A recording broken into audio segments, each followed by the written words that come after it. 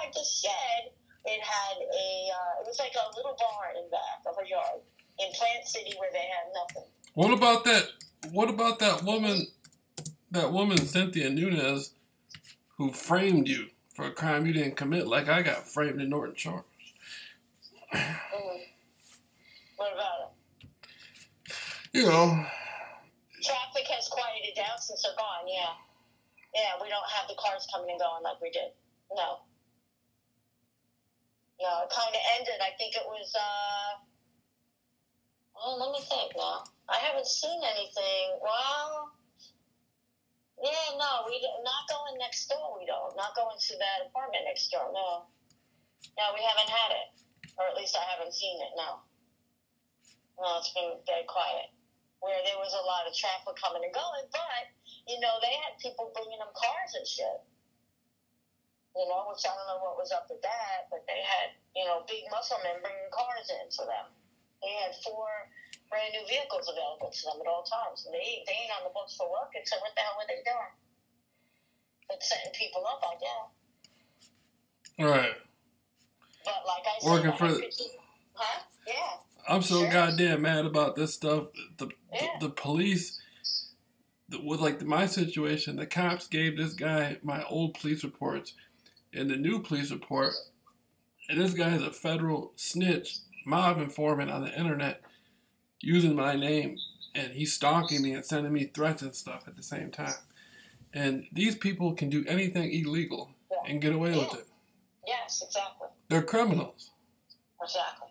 Just like Tony Gambino was saying, the government's worse than the mob. The government commits they commit legal. They can do anything they want because they're snitches.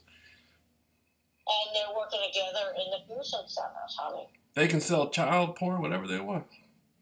But yeah, exactly. And who's at risk for trying to open your mouth? Those that open your mouth, you're at risk. They'll set the whole friggin' neighborhood after you. Tell them all kinds of shit. They'll make up a phony file about you and hit everybody. Your family, everybody. It's true.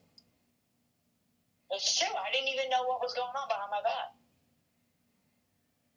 Mm-hmm. So, yeah.